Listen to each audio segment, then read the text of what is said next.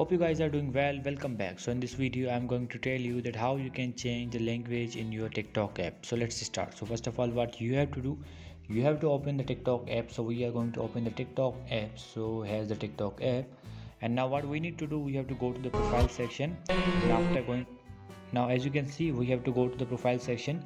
After going to the profile section, you will see your profile here, like username and you uploaded content and all the details, and now you have to click on this. After clicking on this, as you can see, you have three options. So we are going to click on the setting and privacy. Now you have to click on this. After clicking on the setting and privacy, as you can see, you have to click on the language. Before clicking on the language, if you want to update or edit anything, all the things are provided here.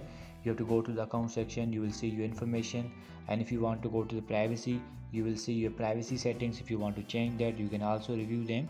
And after that, let's back to the topic. As you can see, the first option is app language. If you want to change the app language, you can also do that. There are a lot of languages are provided here, it's up to you.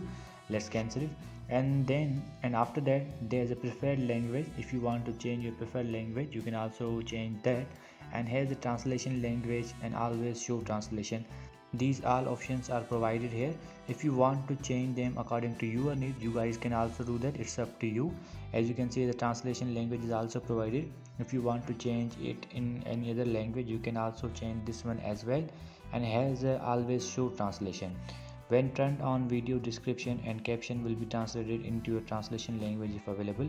If you want to translate the description and titles in other language, you can also do that. You have to enable this option. So in this way you can change the language. So I hope you guys understand this video. So see you guys in the next video.